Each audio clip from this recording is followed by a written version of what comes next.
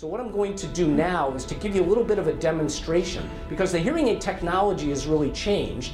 It used to be big and bulky and plug up the ear. As you can tell from looking at these are open systems, not much in the ear. So the sounds that you need to hear normally get through without plugging up your ear. Now, it's very easy.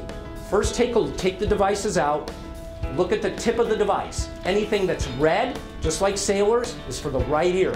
Red, right, returning. Anything that's blue is for the left ear. So, what you want to do first is hang the behind the ear part behind your ear. Then the ear tip's just going to pop in your ear. First, close the battery door to make sure you turn them on. Dr. West is going to turn on the TV. Now there's a button in back of the hearing aid, so you can kind of tell that you're hearing sounds, very open, very comfortable, nothing plugging up your ear.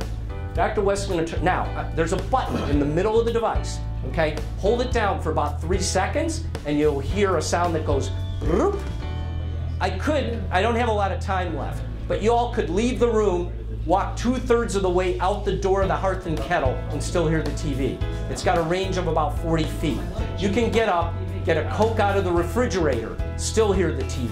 So this is really the beginning of wireless, and you can tell, very small, compact, lightweight, inconspicuous. You can't really see them either.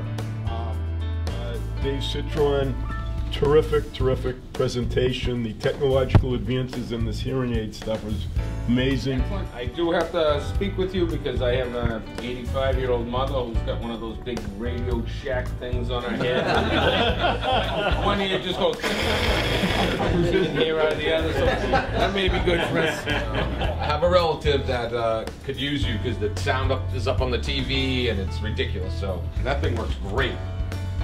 Once again, 2 great presentations, and like John said, I'm going to have to get my mother to see you and have her ears tested again.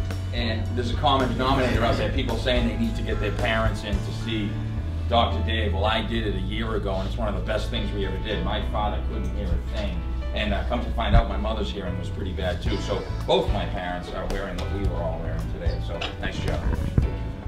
So thank you. I know I'm a little bit over. Thank you very much. And please,